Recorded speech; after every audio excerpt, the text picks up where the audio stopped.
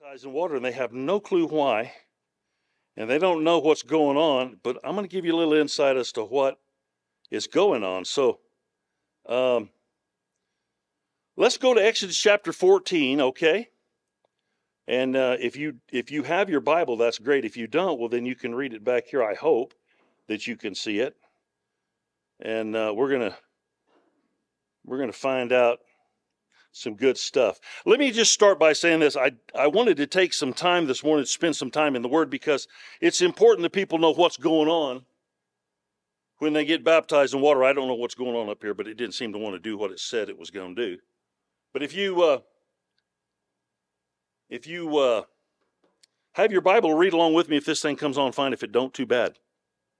The Bible says in Exodus 14, it says this, "And the Lord spake unto Moses, saying, Speak unto the children of Israel that they turn and encamp by," boy, that's a hard word to say, somewhere over there between Migdol and the sea, over against Baal-zephon. Before it shall ye encamp by the sea. For Pharaoh will say of the children of Israel, They are entangled in the land, and the wilderness has shut them in. And I will harden Pharaoh's heart, that he shall follow after them. And I will be honored upon Pharaoh and upon his host, that the Egyptians may know that I am the Lord, and that they did so. And they did so, and it was told of the king of Egypt that the people fled, and the heart of Pharaoh of his servants were turned against the people. And they said, We have done this, that we have let Israel go from serving us. And he made ready his chariots and took his people with him. And he took 600 chosen chariots and all of the chariots of Egypt and the captains over every one of them. And the Lord hardened the heart of Pharaoh, king of Egypt, and he pursued after the children of Israel. And the children of Israel went out with a high hand, but the Egyptians pursued after them all the horses and chariots of Pharaoh and his horsemen and his army, and overtook them and encamped by the sea there it is again. Anyway, they're encamped by the sea. There you go. There you can see it. What I want to start today with, and I wanted to read this to you because this is an important thing that you need to know in what's going on as we walk with the Lord. There was three operations in Scripture, and you need to know this. And all three of them are going to be fulfilled in your life personally. That was Passover, Pentecost, Tabernacles, and these are all in Exodus chapter, all in the Exodus here. And I want you to start by understanding this. The whole thing is these guys were already coming out of Egypt, okay? Everybody say they were born again. They were born again. How many of you know when you come out of Egypt, you come out from under the bondage of Satan, that is Pharaoh as in type, and you come out of the world, that's Egypt as a type. You come into a new dimension, and you follow Moses, and he's taking you out of the land of Egypt into the promised land. And the Bible says that in this process of coming out, they had to cross the Red Sea. Red Sea is a type of water baptism. But let me explain to you what I want you to understand. When you come out of Egypt, you got born again. That's the type, okay? Everybody say that's the type.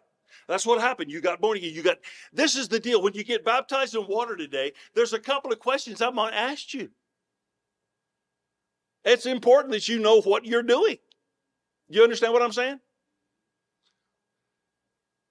They'd already been delivered by the blood. That's what happened in Exodus chapter 12. He said, when I see the blood, I will do what? I'll pass over you. They were already delivered by the blood. They're going out and they're going into their promised land. But the problem is they had the Red Sea between them and the promised land. And God says, okay, that's the way you got to go. Everybody needs to understand there's three that agree in one on this planet. It's the blood, the water, and the Spirit. You can read about that in 1 John, I think it's chapter 4 or 5. I don't remember for sure, but you need to understand that did you know the Bible says in Ecclesiastes 4:12, I believe it is, the Bible says that a threefold cord is not quickly broken.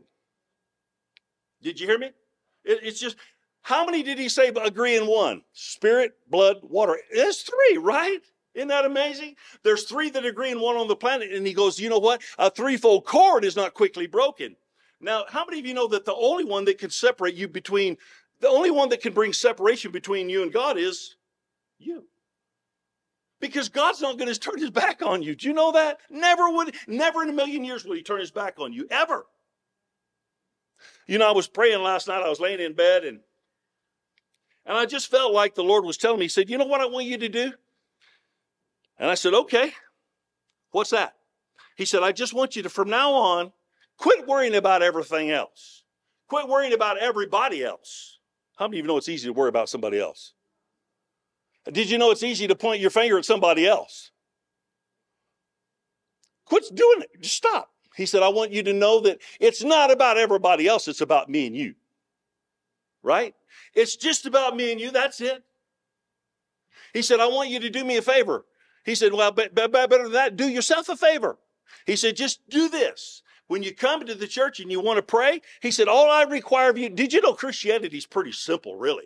It's not a lot of requirements. You know, if you're a Muslim, you got to do all kinds of goofy garbage. But if you're a Christian, God did it all. All you have to do is be obedient and respond.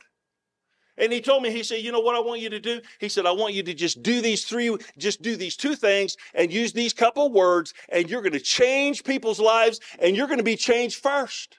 How many of you know you got to get changed before you can change somebody? You can't help anybody unless you get help. So I begin to think, okay, I'm going to do this. And you know what his words were to me? He said, all I want you to do is just say, you know what? I know you love me, Father, and I love you. That's all that he required of me. And he said, I want you just to walk the floor and just simply say, I love you, Father, and I know you love me. I love you, Father, and I know you. And he said, it's going to change your world. It's going to change the dynamic, and it's going to do great things because all of a sudden, it's not about everybody else. It's about being you. How many of you know Jesus came to have a relationship with you? He didn't come to have a relationship with the church as much as he does, but you make up the church. You do. But I said all that to say this. He wants the relationship between me and you, or between me and him, in order that we can have a relationship between me and you. Did you know that, you may not know this. I know I'm not on water baptism yet, but hang on. Did you know that it's very, very important to God Almighty, to the Almighty God, the relationship we have between each other? Did you know the Bible says if you say you love God and you hate your brother, you're a liar? How you like that? That's pretty stout. I didn't say that. That's in the Bible. He said, oh, you say, oh, God, I love you, but you hate your brother. You're a liar. He said, because you can't say you love your brother, or you can't say you hate your brother and love me. It is not possible. Impossible. You know, I hear all the time, and I understand. How many of you know humans are made up of emotions? Well, that was weak. Do you know how no emotions out there? Humans are made up of emotions. They have intellect, emotions, and will. Intellect, whatever it is. And your emotions a lot of times drive your life. Did you know that? That's unfortunate, but it's true. Well, he hurt me. So your emotions say, get even. Now tell me I'm lying. I'm not lying to you. You know what it's like. You live this life. You know what I'm talking about. Well, so-and-so hurt me. I hate that dude. You know, yesterday I was standing right over here. I was unloading some stuff, and somebody come driving through here, and I said, hey, Lord, I want you to make them understand. How many of you know, let me back up and say that, did you know the Bible says, let the redeemed of the Lord say so? So I said, you know, well, I'm going to start saying so, right? I said, this old gentleman, he come driving by and said, Lord, you get him. I'm saying so right now. You get him, you save him, and you show him your glory, and you do powerful work in him where he can always know there is a God in Israel. You know what I'm saying? Just keep talking. Anyway, how many are glad you've been delivered from Egypt? Come on. The type is this. You've been delivered from Egypt. That's the world. Pharaoh has his thumb on you when you were there, but all of a sudden Pharaoh lost his grip on you. By the blood of the Lamb, you come out of Israel, right? Or you come out of Egypt, and now you're on your way into something different, but you got a problem. I want you to understand there's a separation between born again and water baptism. You need both. Do you know what 1 Corinthians chapter 10 said? He said this, he said, I wouldn't have you ignorant, brother. And he said, all of our fathers were delivered by the blood, the water, and the Spirit, if you will. He said, all of them were baptized in the cloud, and all of them were baptized in the sea. All of them. So why do you think you're better than the next guy? If you've been born again and you've never been baptized in water, shame on you. You need to be baptized in water. Me and Wayne were talking about the other day. He said, do you sprinkle people? I said, you know what? If their heart's right, I'll sprinkle them. I don't care. I'll spray them with a hose. Put them in the shower, whatever it takes. Right? But generally, baptism, if you read Romans 6, which we might get there, I don't know, but the Romans chapter 6 is a description of your baptism. It's when Jesus said this, he said, you were buried with me in baptism and you rose again when I come up. So when you go down in that water, it's like being buried. Everybody say buried. That's what baptism is. It's being buried. You're literally going down and coming up. So you know what? The way he describes it, you're dead. Right? How many of you just sprinkle dead bodies? And just throw them out there and sprinkle it? No, you bury them. If you're literally dead with Christ, you bury them. So that's what we're going to do today. We're going to put you clear underwater. You say, please don't hold me down too long. If Vaughn's big enough, he just beat his way out. It don't bother him. He get up. That's not the point. The point is, it's an obedience. You're doing what Bible says. You know what Peter said? He said this. He said, repent. Everybody say repent. And be baptized. Right? If you read 1 Peter chapter, 4 or 5? I don't remember. I just read it. It might be in here on my computer here. But it says this. He said, and he's talking about the flood of Noah.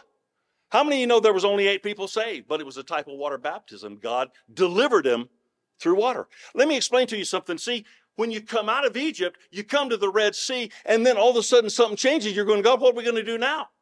Let me explain to you something. God was drawing Pharaoh out. How many of you got born again? The devil didn't like it. Can you hear me? The next step is, he's mad. Let me give you what happened. You can read here in Exodus 14. He's mad. He's upset. He's saying, let's go get these people and drag them back into the bondage. But the problem is, God had a plan. How many of you know you get born again and the devil's want to take you down? But God's got a plan. It's called water baptism.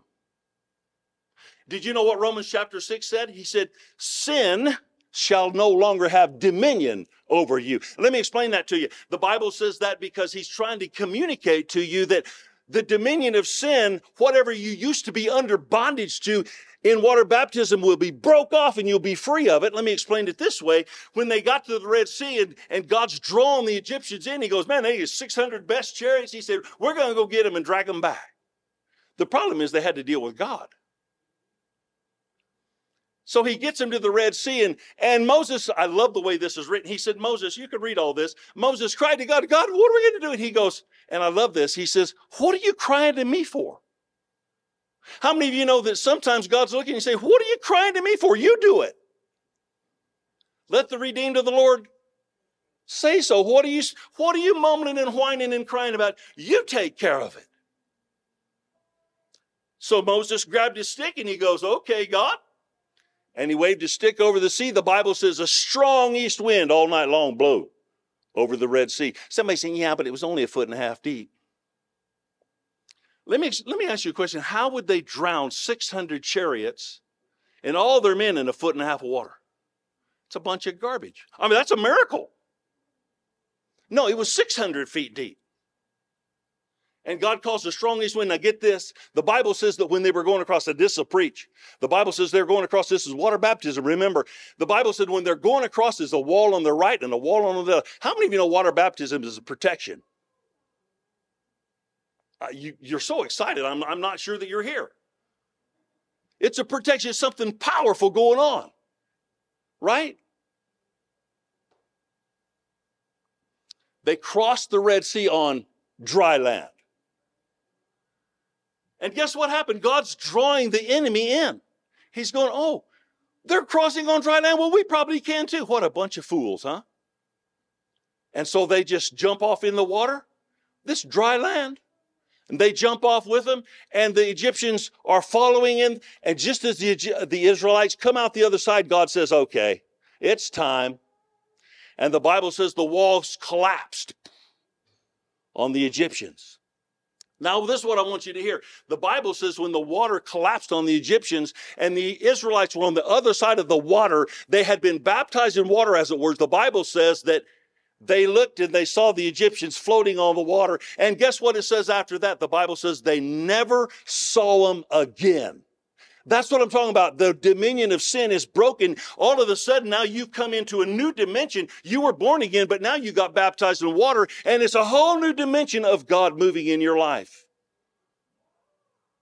Somebody should have got happy right there. It's an amazing operation of God. He's bringing you out of one stage into another stage, and the next stage is your enemy's completely destroyed. Sin is completely broken off of you. Somebody says, you mean I won't sin no more?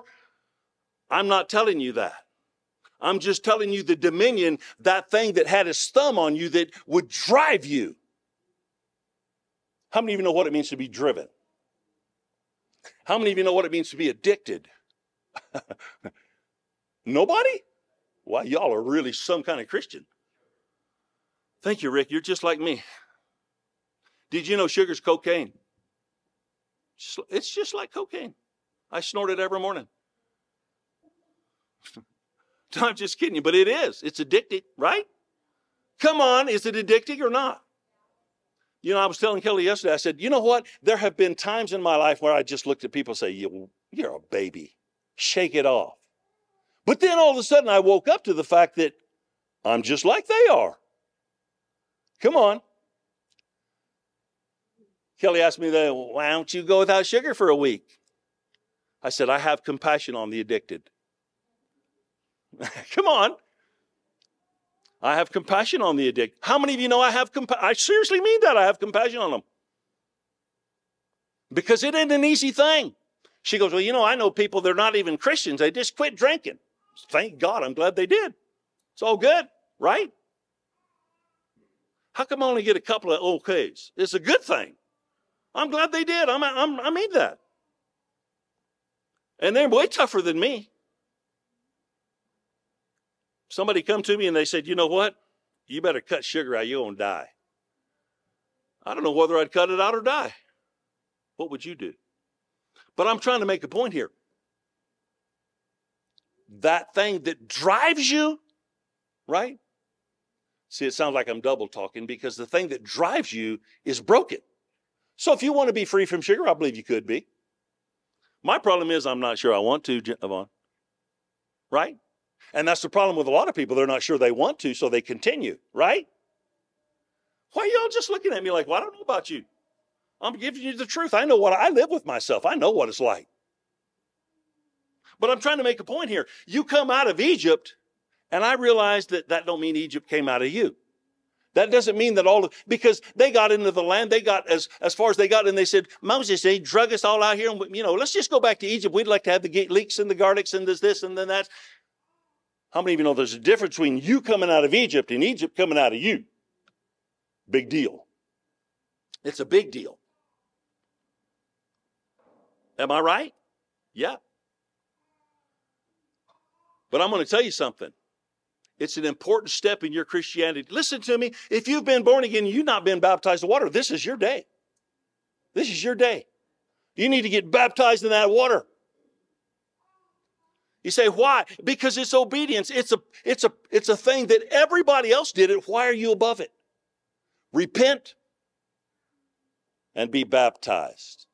Let's do it together. Repent and be baptized. Well, I'm kind of shy. Get over it. You need to be obedient, right? Well, I don't want to put no shorts on. Don't put them on then. Wear a suit. It's okay. Right? How many of you know a suit will dry out? You say, well, it might shrink. So what? Go buy another one. If it shrinks, tell me and we'll buy it for you. Well, I don't know. My hair will get messed up. People have never seen you with your hair messed up. Come on, really? Yeah, they have. Don't lie to me. Better yet, if you don't like that, shave your head. You ain't got to worry about it no more, huh? I think I'll just let my hair go wild. What do you think? My hair's wild all the time. I don't care. Let me tell you what happens. See, let me just give you this. You need to be born again because you can't get baptized in water. It don't do you no good. Repent. How many of you know that's in order, right? Repent and be baptized. What happened here? They came out of Egypt, then they got baptized in water. There's a progression. It's an order that we do it in, right? If you think you can just get baptized in water without repentance, you got it all wrong. But if you've repented, you need to be baptized in water. I mean, there is miles of stuff I could preach on this. I just don't have time. You know, I told myself this morning, this is not fair. People want to get baptized in water and they want to know what they're doing. I don't have time to give it to them in 30 minutes. It's a lot of stuff. But just remember, the important thing is you're being obedient. Okay? You're being obedient. You're doing it God's way. And if all of our fathers were, why not you? Right? That's right. I was seriously thinking about letting Rick baptize me. Yeah, see, he liking that. He'll get even with you today. No, we won't do that. I'm just kidding. But no, seriously. Have you been baptized in water? Did you know what you did when you did? Or did you just do it because somebody told you ought to be?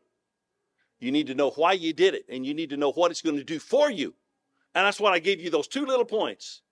It's going to break this dominion of sin off of your life because it's going to draw the enemy in and God's going to drown him in the water. How many of you know the greatest enemy you have that gets drowned in the water is the guy you look at in the mirror every day? Did you know I am my own worst enemy? I always blame Russell for a lot, but he's not my problem. I'm telling you, he just ain't my problem. You know, a lot of people, they just don't have enough guts to look in the mirror and say, you know what? You need help. How many of you know I need help? Just like you need help. All of us need help, right? One of the ways God helps us is in water baptism. Truly, he does. So today, listen to me, I'm going to quit. I know, what time is it? I got 10 minutes. We got to eat, and then we got to go baptize you. Somebody says, you should not swim after you eat. We're not swimming. We're going to be baptizing folks. If you start swimming, Ron, we're going to be going, what in the world happened here? That thing ain't big enough to swim anyway. Listen, this is the deal. This is the deal. You know, I'm going to ask you a few questions. I want you to think about what I'm going to say to you right now because these questions are critical. It's not something that you take lightly and just blow off because you're there and you feel obligated. If you feel obligated about any of this stuff, don't even do it. It's like when we take communion. If you feel obligated, you shouldn't be taking it. It's something you do because you love it and you want to. So when we get down there and you're standing in the water, in Vaughn's case, it'll be to his ankles. In my case, it'll be to my knees. Right? I know I'm picking on Vaughn, but that's just fun. Let me explain to you what's going on. I'll say, listen, and how many of you know that you need witnesses?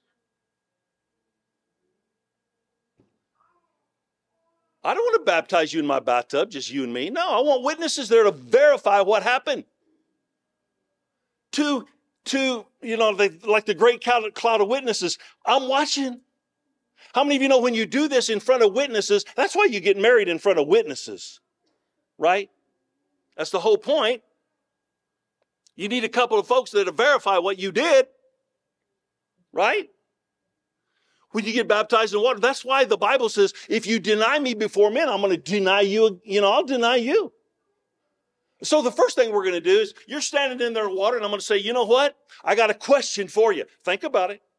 I'm going to say, have you been born again? And you're either going to say yes or no. If you say no, I'll just say, okay, jump out of the water. I'm not going to do you no good today. Are you listening? If you say yes, I'll say, okay, I want you to confess with your mouth Jesus Christ to these people. Say, I've been born again. Jesus is my Savior.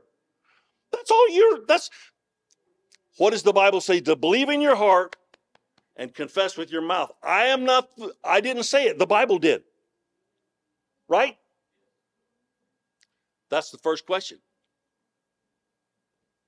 That's the biggest question. Have you been born again?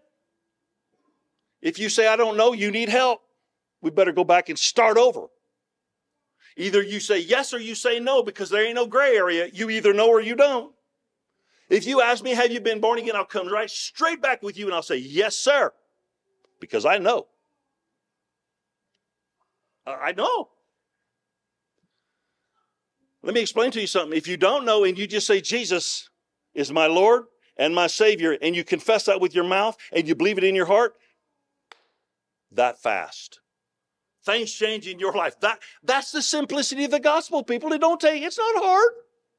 You don't have to light candles and do backflips. All you have to do is believe and confess. It's not hard.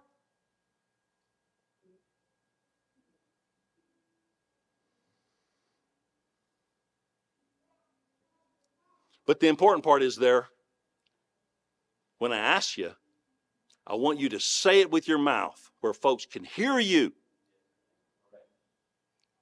You know, I love to go to weddings and you say, will you take so-and-so to be your lovely, beloved, however they go, to be your beloved husband or wife? And they go, yes.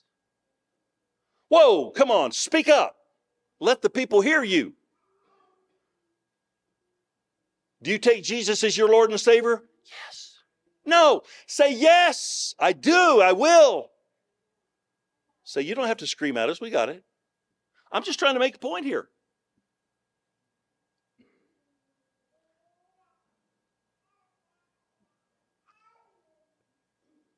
How many of you know there's a difference between, but I don't know how to communicate this. There's a difference between just opening your mouth and saying something and thinking something, right? What does the Bible say? Let the redeemed of the Lord say so. Does that mean you open your mouth and your tongue moves and something comes out, right? It's not something you thought. You may have thought it, but it comes out of your mouth, right? That's what we're going to do today, right? All right. Are you ready? Okay. Did you bring some clothes? Okay. You know, the rule in our church is you got to be under 3 minutes. I'm playing with you. I'm just messing with your brain. Listen, somebody says, how are you going to baptize them? In the name of Father, Son, and the Holy Ghost, or in Jesus' name only? You know what? I'll baptize you in all 5 of them. Just as long as Jesus, Father, Son, Holy... Somebody... Say, you mean you don't have a set way to do things? I want your obedience. I want to see God move in your life. And obedience is important more than what I say. Okay? When I baptize you this way, I'm hoping that Rick will help me because I can't do it alone. I don't know if he will. If he don't, Russell's gonna. Okay, see. He's got a plan, so be ready. No. I just want you to understand, listen. This is the greatest day of your life other than being born again. Get baptized in water, man. It's awesome. You know, we did a baptism years ago, and I know I got off of one subject onto another, but we got a baptism going on down years ago. Me and a fellow named Butch Barker, we were down there at the pool down there at Crozier, the big pool there. And I remember we were baptized some of these native ladies, and they were way bigger than I was. And we'd baptize them and they'd go limp, and I'm going, God help us. I'm not kidding. They'd go limp, dude. Like, yeah, we're going to drown. But they didn't know what they were doing. They didn't know they went limp. And we're floating them over to the edge. And we get them and we floated them over to the edge, and we'd roll them off of the edge into the dirt and the grass. And they just lay there. We rolled 3 or 4 of them right on top of each other, right over there in the dirt. In the grass, I mean. But it was powerful. So I'd never seen that before. Well, I'm sorry, I did. But water baptism is important. Everybody say this with me one more time. Repent. That was too shy. Repent and be baptized. Who said that? Peter, the apostle Peter said, repent and be baptized. So we're going to do what Peter said, right? You know, the Bible says, I was reading it this morning, the Bible says, I believe it's in one of the Gospels, I don't remember for sure. The Bible says that, you know, Jesus came and John the Baptist was baptizing people unto repentance, right? That's what it says. And he said, there's one coming after me that's not going to just baptize you in the water. He's going to baptize you with the Holy Ghost. Well, that's a whole nother message. And there was a distinction between the two, water and spirit. But today we're talking about water. And I want you to know I'm so happy for you. I mean that. I mean it. And so when we get down there, it's only what is it, 3 miles down the road? And we'll do the business. And you can either come back up here and sit and visit with us for a while, or you can go home. I don't care what you do. But I want as many people as will go down there to be a witness to what's happening, okay? How many of you agree? All right? It's a good thing. So why don't you stand on your feet?